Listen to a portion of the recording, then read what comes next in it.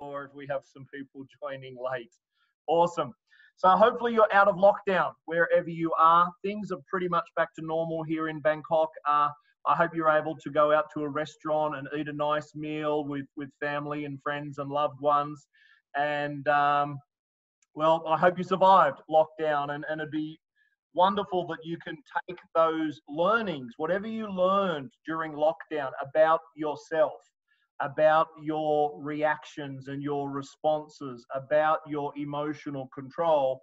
They are all massive, massive learnings that you can use to empower yourself in the future, whatever that is for you. Whether you are in a career transition at the moment, if you're starting up your own business, if you're looking to expand your business, I think we can all agree there are a lot of lessons we can utilize from lockdown to make us a better leader.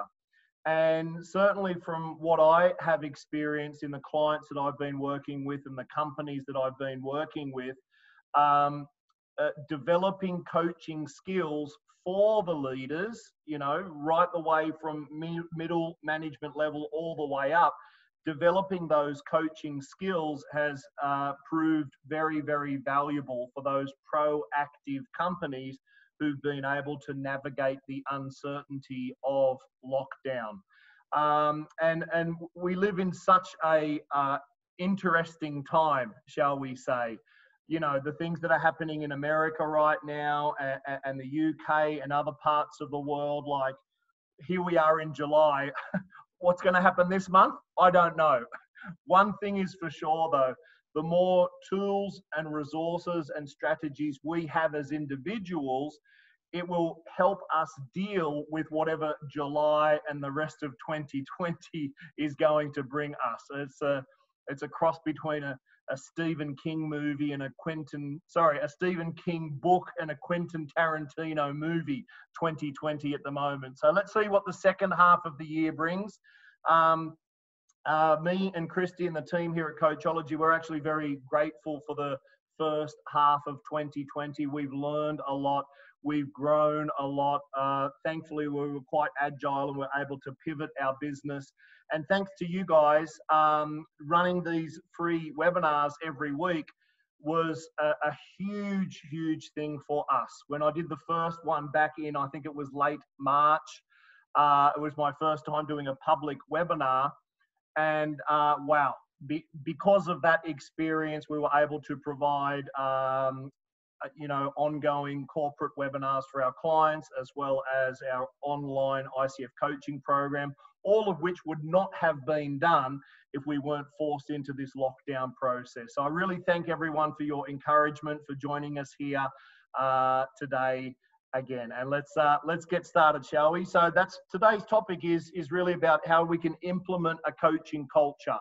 Whether you're a very small business with 2 or 3 employees, whether you're a small to medium business or a large multinational organization, or if you're coaching and training for organizations like that, then we're going to discover a step-by-step process on how you can implement a coaching culture. Now, it's a little bit too much content to get through in 1 hour, so I've split it over part 1 and part 2 today, and of course, next Wednesday. Cool. So as you know, guys, we're going to use the chat box again today. For those that are joining us for the first time, we have a YouTube channel, so you can catch all of the previous webinars that we've done all through the lockdown period. I think there's about 13 or 14 webinars recorded. In the chat box there now, you can see the link for that. And if your time is a little bit tighter, then you can join our 60-second leadership group. Both of those links are in the chat box now. So without further ado, let's jump all aboard.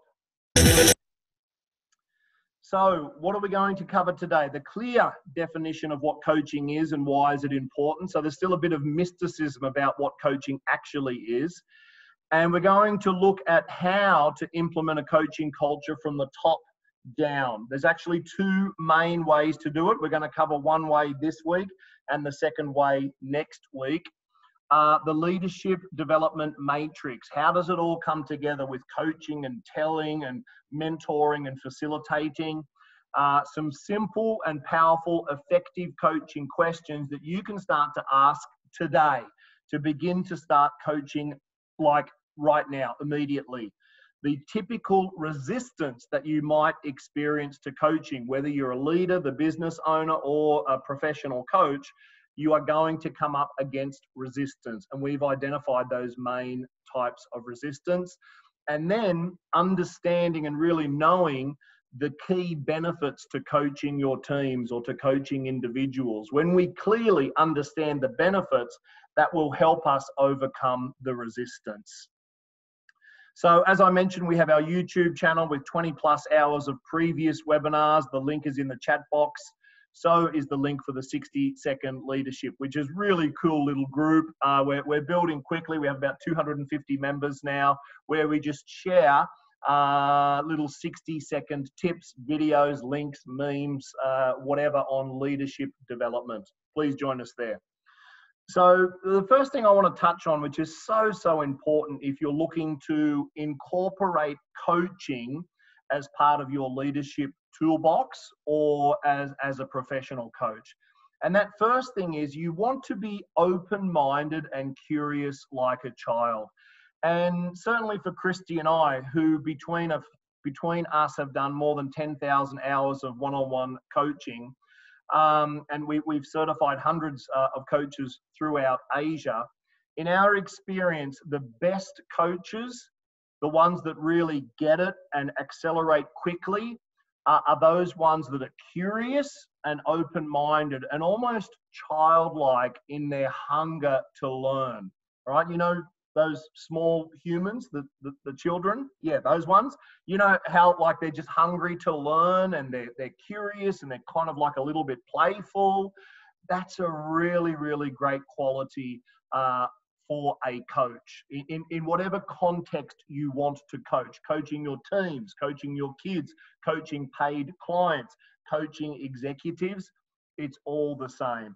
And with that curiosity, you want a sense of humility as well. In other words, to be humble, right? The coaches that are kind of arrogant and think they know it all and kind of walk around like a peacock with their flashy feathers, in our experience, are not so effective, right? So please, as you're implementing these coaching tools, remind yourself to be always curious. And why is that important?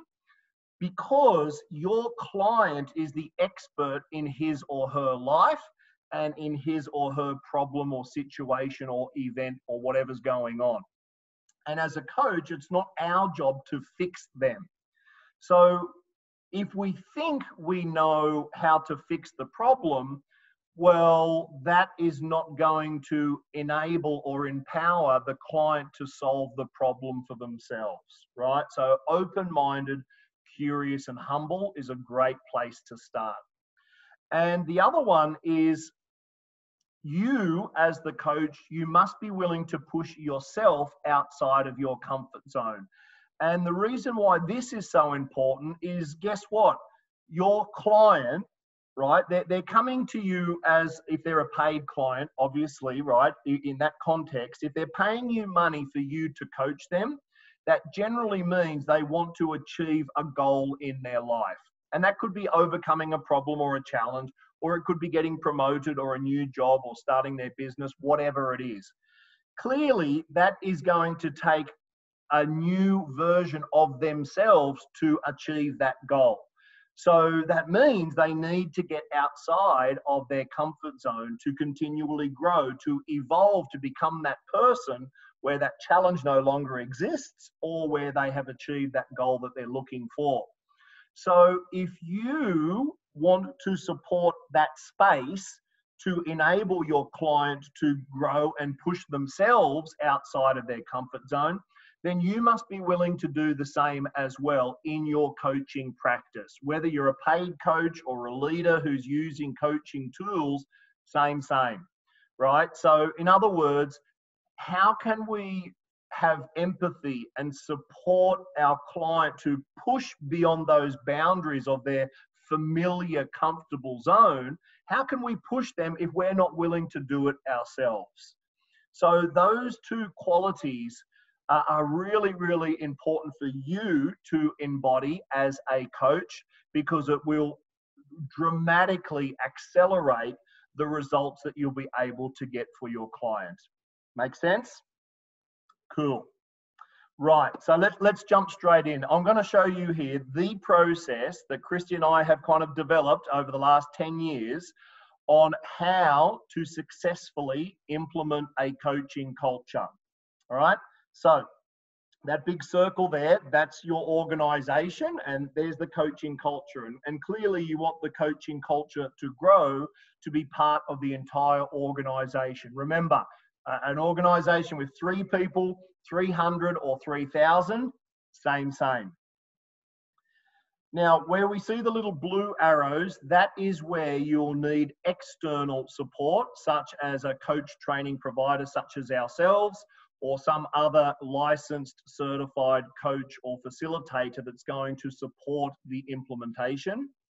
And then the purple arrow is going to be internal support, such as HR, learning and development, the big boss, people who are passionate about coaching. So this is what we call the top-down approach. We're going to learn one method to roll out the coaching culture this week, and we're going to learn the other model next week. So with the top-down approach, as you could imagine, you start from the top down. So when we talk about the top of the organization, we mean the CEO, the MD, the GM, the business owner, the person at the top of the food chain. And they should be perceived to be receiving coaching from some kind of external executive coach, right? It could be an executive coach, a life coach, a business coach, whatever you want to call it. The big boss is, and they're not doing it behind closed doors, right? Yes, the conversation is happening nice and privately, but it's obvious that the CEO, the big boss, is willing to invest their time, right? It's not really about money at this point. It's about the time, because time is the most precious or limited resource that we have. So if the CEO is seen by the rest of the organization to be receiving coaching of some way, shape, or form, then that sends a very, very positive message to the rest of the organization. It tells the organization, number one, that I'm not perfect. You know, as the big boss, I'm not perfect. I have room to grow. It shows that my personal and professional development is important. It shows that no matter how senior I am, there's always stuff that I don't know. And by engaging with a coach, I'm able to identify some of those blind spots or work on improving specific behaviors. It also shows that I'm willing to walk the talk, right? Imagine you've got some big boss who's not getting coached, and they say, okay, guys, I want you to implement a coaching culture. Off you go and do that. I'm just going to do this over here. Sorry, that will die before it even starts. So this is one of the most powerful ways to implement a coaching culture. Now, if you are the business owner or the CEO or MD, then this is really, really easy for you, right? This step is really, really easy. In a multinational company, it might be a little bit more challenging, but let's go through the rest of the steps first and take a look. Now, as the CEO or the big boss is perceived to be receiving some form of coaching, the HR, the L&D team want to begin to communicate and educate the benefits of coaching. And those benefits we're going to cover in a moment. But for sure, they want to start putting up some posters. They want to start putting out some flyers, perhaps some links to some videos to educate the rest of the organization what coaching is all about. Because as we'll realize in a moment, one of the biggest resistances to coaching is a lack of awareness about what coaching is. So the HR, the L&D team, whoever's driving this project forward, must clearly communicate the benefits of coaching. And this can happen at the same time as the as the CEO is receiving his or her coaching. Now, a magical thing happens when the big boss is receiving some form of coaching. Ultimately, that leader gets better at delegation. They also get better at mentoring. And in fact, if they truly want to create a coaching culture, which, by the way, if they've invested in coaching, then chances are that is something that they are interested in, then it's in their best interest that not only do they, receive the coaching, but they get better at delegation, they get better at mentoring, and then, of course, they get better at coaching as well. So again, right now, they're walking the talk, right? And as they begin to, from the tools and everything that they learn from their coach, then they're able to implement some of those same practices with their subordinates, with their teams, with their direct reports. And that really shows a congruency from the top down. Right, then we want to be able to create raving fans with training. So remember, at this level where we are right now, chances are most people in the organization still don't know much about coaching. And for sure, most of them have probably never ever attended some kind of coach training program where they learn coaching tools and techniques, some advanced communication, leadership tools, all of which will help them to begin to utilize coaching principles in their role as a leader. So what we recommend and what works very, very well is you get some of the senior management team, usually a group of 20 or 30 works best, and then they attend a customized in-house coaching excellence program where they learn some best practices of how to coach their subordinates, especially in the context of leadership and organizational coaching. Now, can you apply those same skills out in the real world with life coaching and coaching your kids and other family members? Of course, absolutely. These same tools apply everywhere, right? So what happens is when someone like me or Christy or another coach training provider, when we come in for 2 days, people get excited. People, for the first time, truly understand the benefits of coaching. And as they go through the practice sessions, and there's a lot of practice sessions, by the way, they're able to physically see the results after a 10 or 15-minute coaching conversation.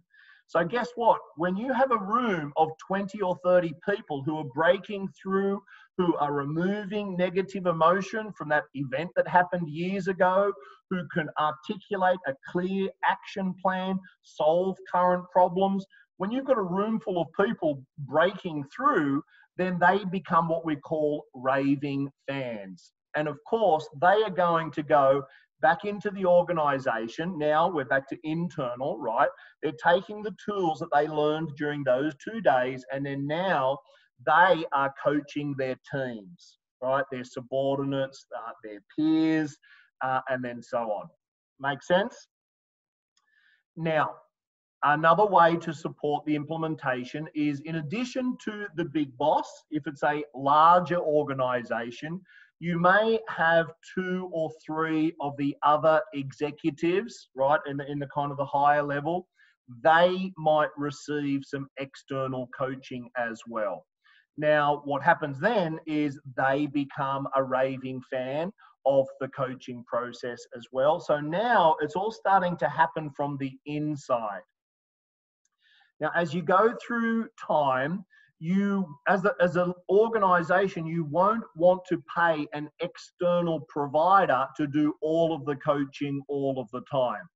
So at some point, you will want to certify some of your internal people, such as HR, learning and development, certain directors, people that are passionate about coaching, people that are passionate to help other people. It might even be the business owner or the MD. We have many senior executives and business owners coming to our coaching programs. So what happens here is they get certified. They are officially an internationally certified coach, just like Christy and I, and then they can then go back into their organization and then they can coach more effectively. They can coach more people more effectively. And can you imagine if you get 5 or 10 people certified inside of your organization, then that is clearly going to accelerate the whole process of the implementation of the coaching culture. Does that make sense, guys? Yes? Any questions? Just let me know if I have any questions there, please, Coach Christy. Any hard data to prove the benefits of coaching, to prove leaders that it is a crucial part of the role? Great question, Elizabeth. Yes, it does exist. There is data. One of the best places to start to look for that specific data is the ICF website. So the ICF is the International Coach Federation. It's the world's largest coaching authority. If you go to their website, coachfederation.com or .org, I think, they have some data, some studies, case studies, percentages, and all of that kind of hard physical data. There's a bunch of information out there. Yes. Yes. That doesn't mean that not all leaders can be yeah, very good question. Another great question from Elizabeth. Thank you. So let me just read that question out loud. Does that mean that not all leaders can be good coaches due to their personality and interest? Absolutely. Not everyone can be a good coach. Now, having said that, can they do okay coaching and be a better leader? Yes, they can. Is it going to be their life calling? Probably not. So as we're going to learn a few little tips today, there are some really, really simple and effective coaching principles that we can apply even for those bad leaders, where even with a few simple coaching principles can help them to make a better leader. And it's probably a good point to mention, coaching is a tool that is used sometimes. We, as a leader, we don't use coaching all the time for all people in all situations. So just be mindful there that coaching is just used, at certain times, right? So I hope that answers that question. Should we have independent coaches in the organization? Independent coaches, Elizabeth, in the beginning to get the ball rolling. Now, I mean, coaches like me, we'd be happy to stay around for the next 3 to 5 years if you keep wanting to pay us, right? But I'm a realist, and I know that I want my clients to get the best ROI possible. And how to do that? We come in at the beginning, we help get it set up, we certify some of your key people, and then we have the need to come in less and less and less. Does that make sense, right? So some of those teams, we coach them for the 2-day coaching program, which gives them communication skills and coaching tools. But our expectation is that you can do it yourselves. That's our goal when we partner with some of these big organizations. Yes, we come in for a year or so, and then we come in less, maybe then 3 times a year, twice a year, once a year, perfect. And that's just to maintain with that, for that that constant and never-ending improvement. Yes. To believe in coaching. Okay, so how to influence someone, we're going to come to that in a minute when we focus on the benefits, guys. Remember, you can't just kind of tell them directly, you need to influence them. And well, one way here is to create some raving fans, right? So if you have 1 or 2 people that get coached from an external coach and they have a good experience, which is what you would want, then guess what? They're going to tell their friends, wow, I had this coach, Mary. She was awesome. She coached me. I got real clear on my goals. She helped me overcome this problem. Wow, this coaching process is cool. This is what we mean by creating a raving fan. So sometimes communicating directly to the boss may not be the most effective. Be the change that you want to see in the world, right? If you receive coaching and then you improve, your boss will say, wow, you performed really good this last month. You're ahead of your target. Your teamwork is, I feel the energy and the synergy in the room. What are you doing? And you say, boss, I'm glad you asked.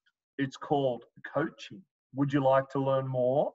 Right? So it's through being that change that you want to see is how you begin to influence the world around you. Will it take a bit of time? Yeah. Is it worth it? Absolutely. A couple more questions. I've got it here. As a facilitator of learning how we can apply coaching culture in a classroom setting. Yeah, classroom setting, let's come back to that at the end if we still have time. Well, let's focus on leadership for today because we've only got an hour. Again, though, yeah, you're going to get the answer to that in a moment. Let's keep moving, guys. So here are just some of the clients who are using coaching principles, methodology. We've done trainings with all of these companies who are using coaching and or NLP, neuro-linguistic programming. Some of them have done many programs. Some of them have done, shorter 1 or 2 day programs. So rest assured that all of these companies, all throughout Asia, by the way, they're investing in coaching at the moment. They are investing to train their leaders on how to utilize coaching tools and techniques. For example, this company here is Siam City Cement. It's a very large publicly listed company here in Thailand. Late last year, we did an in-house NLP training, which is a 5-day training. Followed by some online group coaching, along with some project implementation.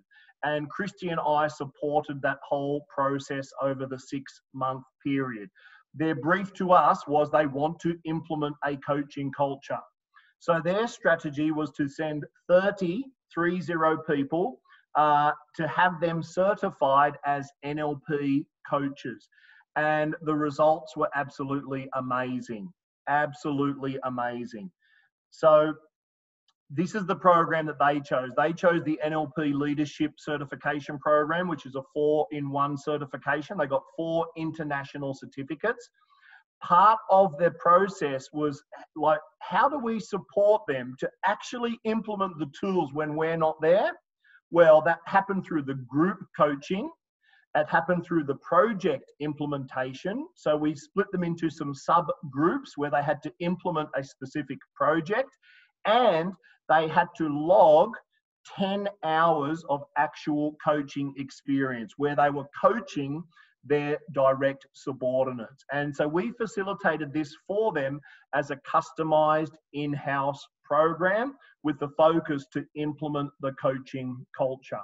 It's also available as a public program, which, it's starting next week. So only if you're in Thailand, if you're in Malaysia or Singapore, Philippines or Dubai, you'll have to wait to the November session. But if you're in Thailand, come and join us next week from the 9th to the 13th of July. Now, a lot of people are asking, what about lockdown? We can't do any coaching. Oh my goodness. So not true. So SCC, the company that I just mentioned just now, those 30 individuals inside that have been certified as NLP coaches, they've now completed more than 20 hours each of coaching with their subordinates and their project leaders. And so what that means is, if a professional coach, by the way, can charge 3,000 baht per hour or $100 per hour, 100 Sing, 100 US, 100 Aussie dollar, pick a currency, about that amount. So guess what? By 30 people conducting 20 hours of coaching, right, then at the value of 3,000 baht per hour, that is a value of 2 million baht. And this is why I say that certifying internal coaches is the best ROI that you can get, because they would have had to pay more than 2 million baht to hire coaches like Christy or I to get those hours of coaching done. But by doing it internally, this is the long-term best ROI that your organization can get.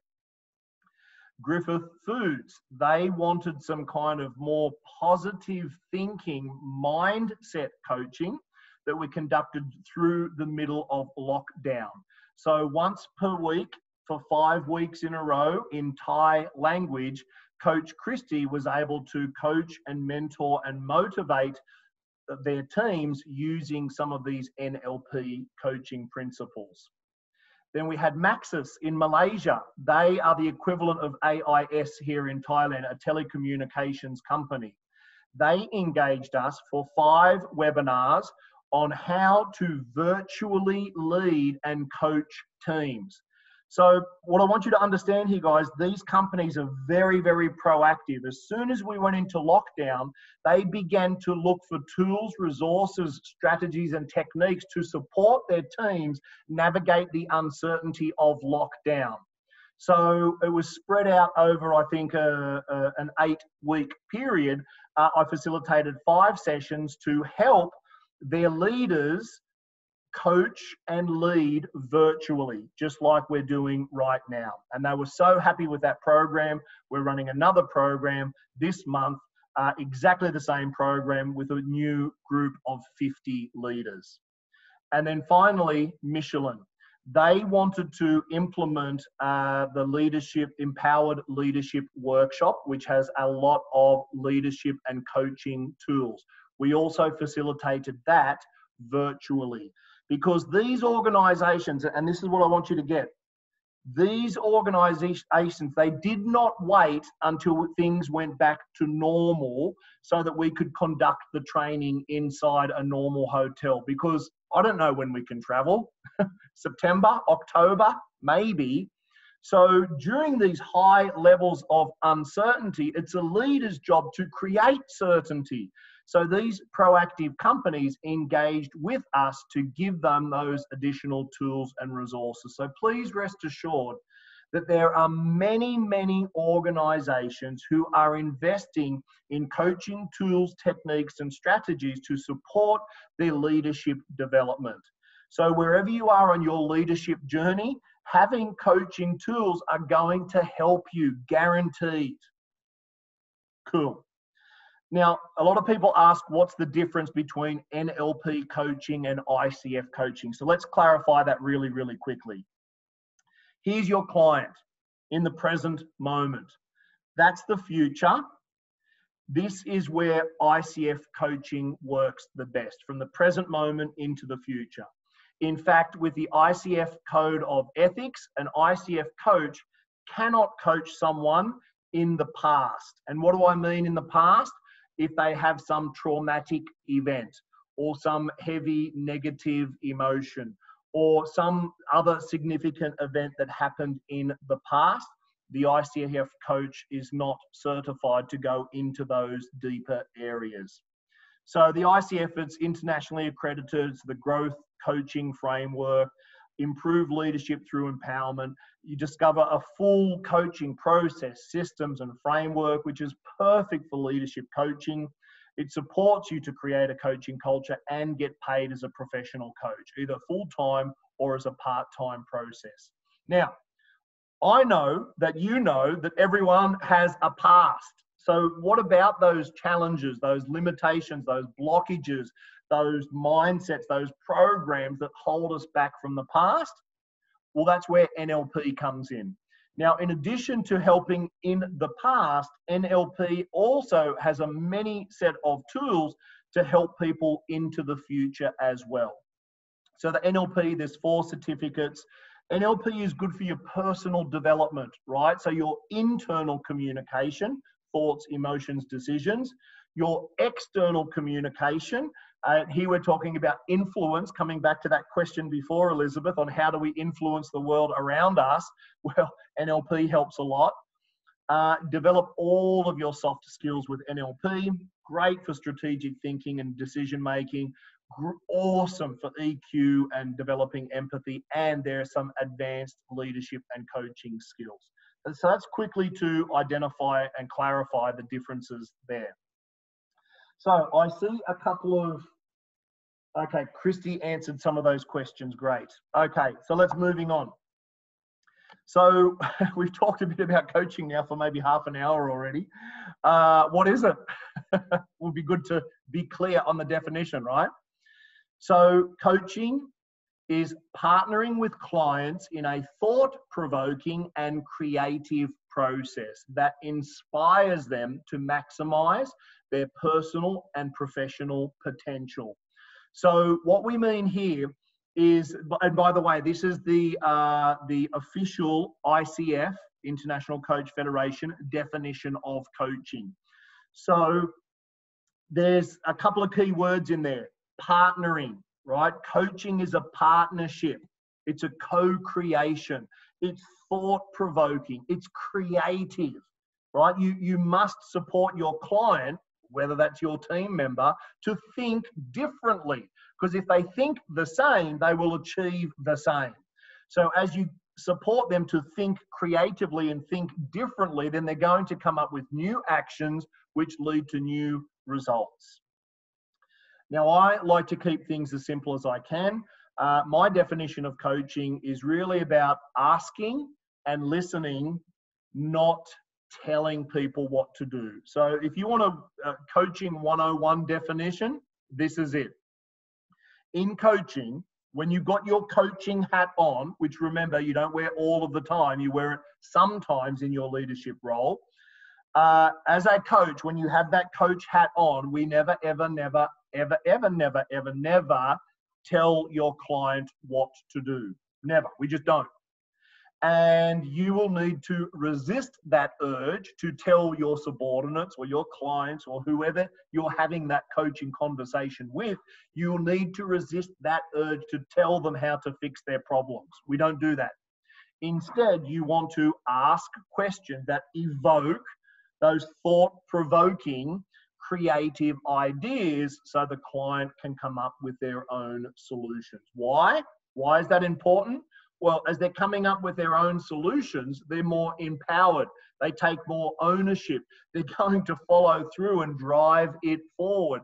And you've helped them to think in new creative ways. As you do that more, well, they will get more creative and more resourceful to solve even bigger problems in the future.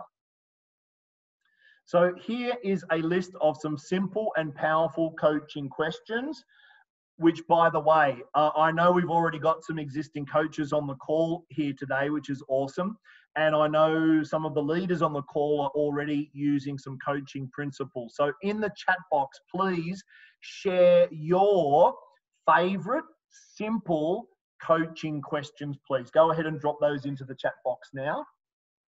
And let's take a look. So your staff is going to come to you with a problem. And you're not going to tell them what to do because that's not coaching. So you're going to ask them, what do you think, right? Don't tell them. If you're so good, if you have the habit or the program of telling them what to do, you will need to bite your tongue. And you will need to gently ask, patiently ask some of these questions. What do you think? What could be a possible solution? What could be one option, right? And then in the beginning, they'll say, oh, I don't know. Or they'll come up with an option and maybe that option is not so good. Then you say, great. Well, what could be another option, right? So remember, as a coach, you're curious, you're humble, you're patient, right? You don't ask these questions if the building is on fire, right? You make sure you have the time. It's an investment in your time to have these questions. And it's a worthwhile investment of your time, which we'll come to in a moment. What else, right? So what are some of your favorite questions, guys? What alternatives do we have? Any suggestions? Yeah, could you try this option? Now, this what else is a question for you, but guess what? This what else is also a question for your client. What else? What else? What else? It's one of my favorite questions, right? Whenever they give you the first answer, don't settle for the first answer. Dig a little deeper, get beyond the surface level, get them to really think about the solution. So what else? What else? What else is awesome? Now, when they do say to you, oh, boss, I don't know, just tell me. You've told me for the last 10 years, just tell me. So you can patiently say, well, I know you don't know, but if you did know, what could be one possible solution? What would your role model recommend?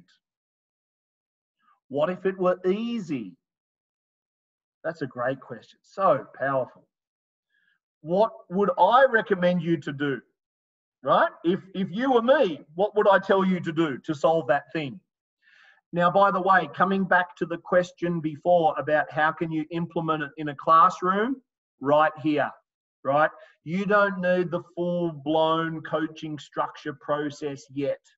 You just want to get in the habit of flipping the problem around the situation to empower the kids to come up with their own solution.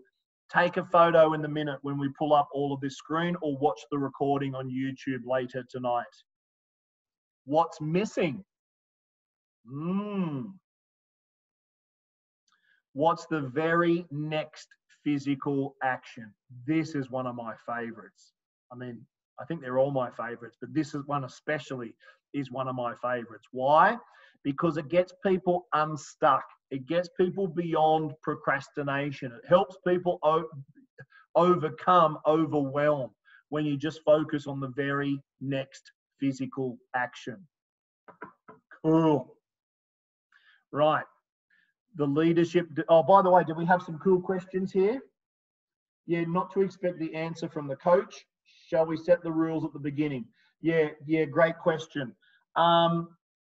It's yes, if you, especially if you're a paid coach, right? If you're getting paid for your coaching services and your client is expecting you to tell them answers, well, that's something else. We call that consulting. So you need to be very, very clear at the beginning of the coaching engagement that they understand what coaching is and what coaching is not. Yeah? Yes, please, Christy. Yes.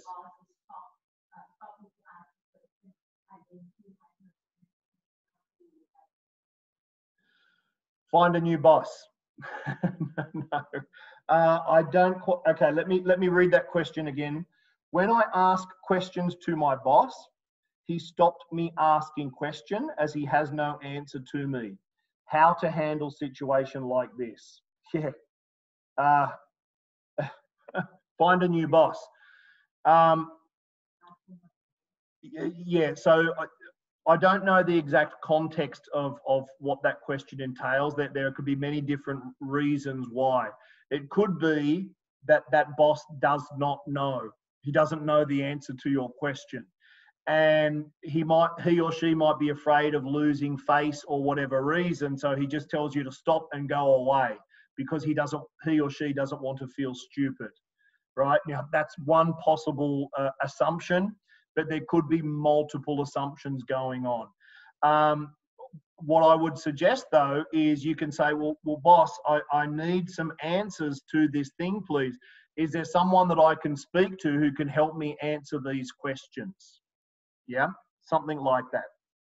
Anyway, keep on moving. So this is the leadership development matrix, where on one side we have the problem and then the solution. And then down the bottom we have telling, and at the top we have asking. So most leaders out there in the world at the moment spend their time in this quadrant here. Now, I did share this slide about 3 months ago, and I think some of you probably remember it, and I think some of you may not remember it. What percentage of the time are most leaders out there in the world spending in this bottom left-hand quadrant? Are they down here 50% of the time, 60% of the time, 95% of the time? Pop your answers into the chat box now quickly, guys. How many percentage of the time are leaders spending in this problem and telling quadrant? What do you think? Anyone? Anyone?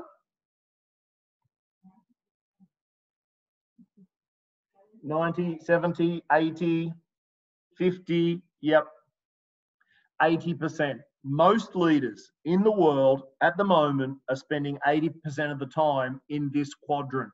Now, the problem with that is when we're focused on that area,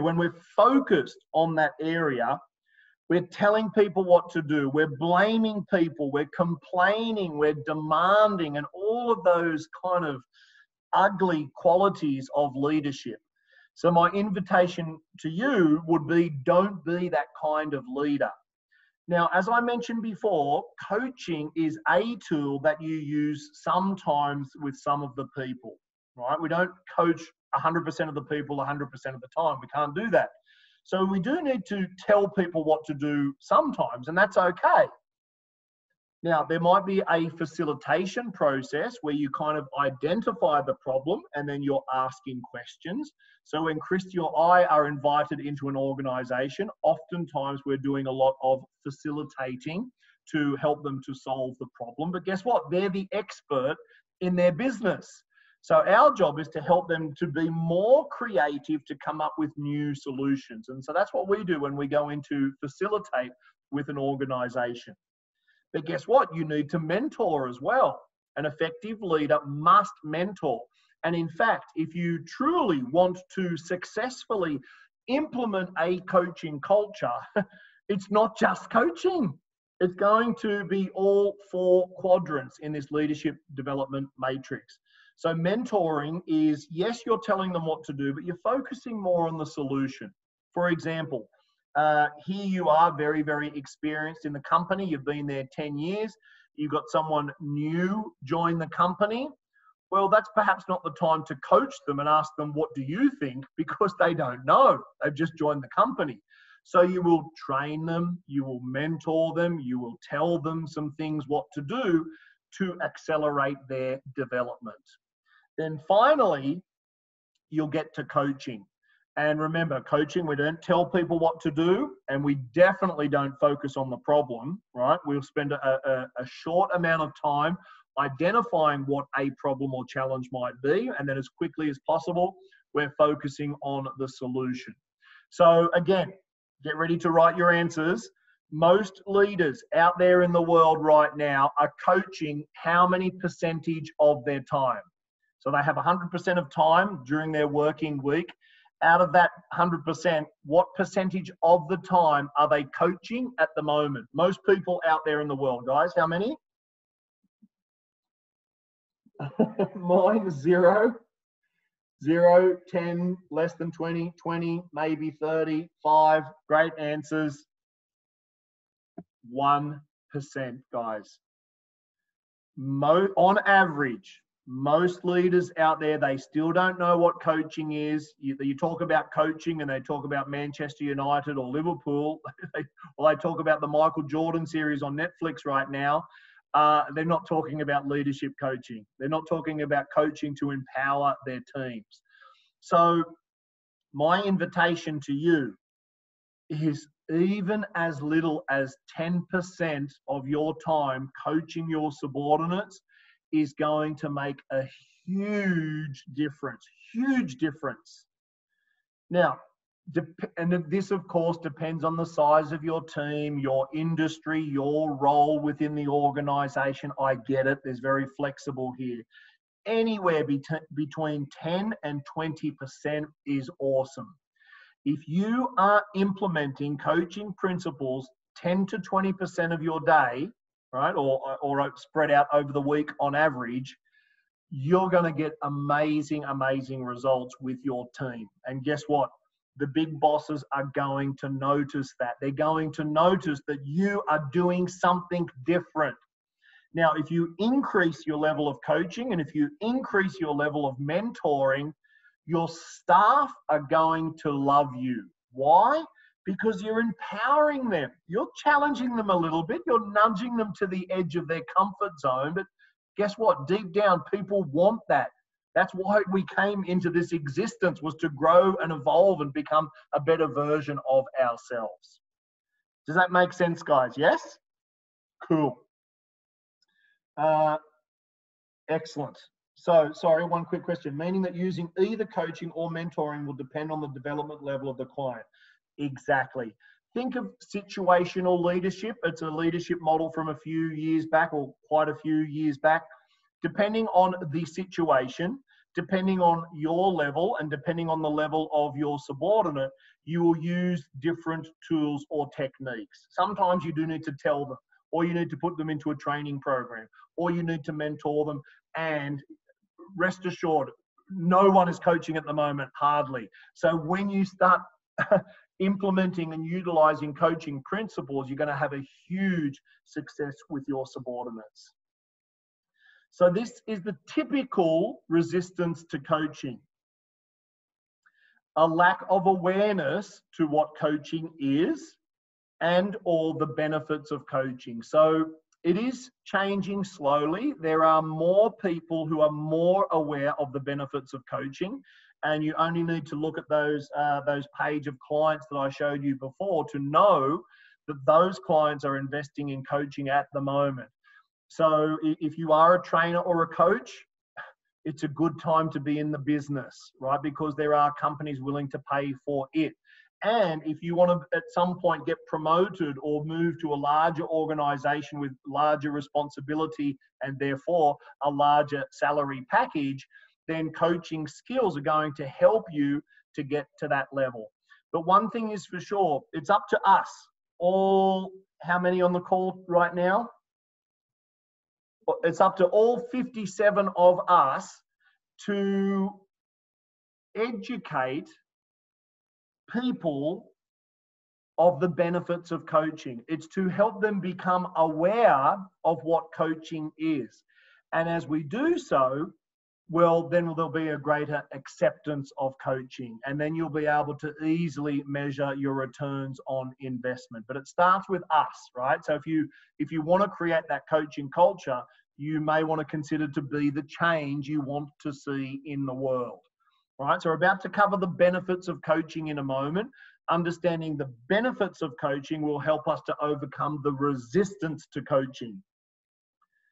Next, if I need coaching, there must be something wrong with me. So oftentimes in organizations, the way that that message is delivered to the employee that they need coaching, it's often delivered in a non-productive way, shall we say. It's delivered in a way that is not empowering. So for example, it might sound something like this. Okay, so here I am, I'm HR or L&D, or I'm the boss, and I say, John, your performance this last quarter was not so good.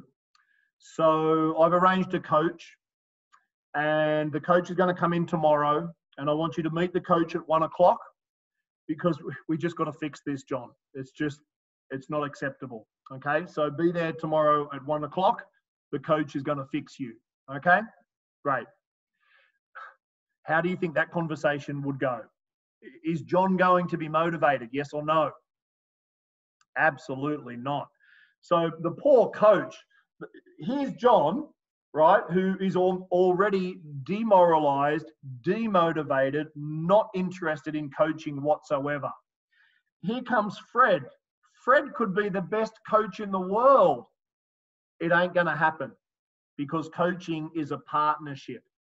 So if you are in that position where you need to inform someone that they're going to experience coaching, it might sound something like this. Bill, I see potential in you, and I know that there's an opportunity to continue to grow your performance. And in my experience, coaching is a very effective process to help you grow within the organization. Is this something you would like to experience? Most likely, Bill will go, uh-huh. So then you would follow through and say, well, tomorrow at 1 o'clock, I've arranged a professional coach to come in and to speak with you. And I want you to get to know each other. And I want you to share with the coach what areas that you would like to improve. right? And we know about your performance these last 3 months, and there are some opportunity areas there for sure. And this is an opportunity for you to grow within the organization. So if you meet and you feel there's a good chemistry and it's something you'd like to explore, I'm willing to invest in you with this coaching to grow within the organization. Is that something that you'd be interested in? Right? For sure. So now Coach Fred turns up. What do we call him? Bill. He's raring to go. He can't wait to be coached. So if you are that leader or HR or L&D or big boss and you're having that conversation with your team, please choose option 2 in the little role play I've just done just now. The next biggest resistance, ego. That's a little bit too much to unpack right now. I am going to post a video on YouTube about ego tomorrow. Watch the video tomorrow. They may have had a bad experience with a less experienced coach, right? So what does that mean is, you know, the employee may have experienced coaching once before, but that coaching conversation was kind of a train wreck, or perhaps that coach was not qualified or experienced enough. Maybe there was just no chemistry and it did not work. So that bad experience may influence the present moment. So it's really good to know if they have had an experience before. And then finally, we don't have enough time to coach, right? So that's the main resistance you're going to experience as a coach, whether you're a leadership coach coaching your teams or you're out there as a professional coach. These are the main ones that Chrissy and I have experienced in our coaching careers. Now, I believe there's some questions here. As an NLP coach, can we coach for the future issue? Yes, Dr. Gunnar. NLP coaching works on the past to remove those negative emotions, limiting belief, negative thinking. And you can absolutely do goal setting. You can do visioning. You can do language patterns, and you can do all sorts of things to help your client into the future. So the answer is ICF for the present moment to the future, NLP for the past and for the future. Now, together, ICF and NLP, unstoppable. Unstoppable. You can coach anyone who walks through your door. You have the tools and resources to do so. All you need is the certification and then the experience to be able to coach anyone, anytime, anywhere. Thank you, Christy. Yeah, if he's not interested or reluctant, yeah, that's where ego comes in. So guess what? Remember I said you can't coach everyone all of the time. So watch this video on YouTube tomorrow. Not this video, another video I'm posting tomorrow. Guess what? If they're fully resistant, don't coach them. Use another tool, right? Remember, coaching is one tool in your leadership toolkit. If they're resistant or they just, you know, they're acting like a little child, then you'll need to use a different leadership technique, such as giving direct feedback, such as giving disciplinary action, as 2 examples, right? So just know, remember, coaching is a partnership, right? Cool. Moving on. So what are some of the benefits of coaching? The biggest one. Coaching is a return on investment of your time. As we talk about time, how are we doing? Oh my goodness. Awesome. So let me wrap up this, guys. I'm going to go over for about 5 minutes here, and then we're going to come back next week and we're going to pick up here where we left off. So please join us next week as well. Let me cover this point though first. It's so important.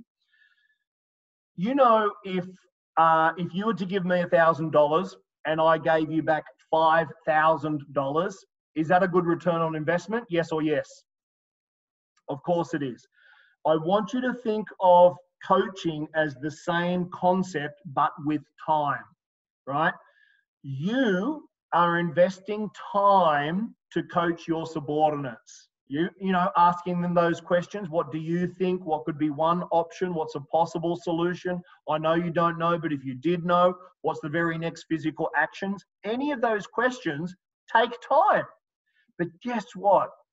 When you do that with consistency, after 2 or 3, maybe 4 times, that subordinate, he thinks, oh, if I go to Luke, he's just going to ask me, oh, what do you think I should do? So you know what? I'm going to solve the problem myself. Boom. You have now empowered that employee, that subordinate, to think for themselves, to solve their own problems. And is that going to save you time in the long run? Absolutely. So your investment of 20 minutes here is going to save you an hour here, 2 hours there, 3 hours in the long run. And guess what? When you do that with everyone in your team, then you're going to get a huge return on investment of your time. Make sense?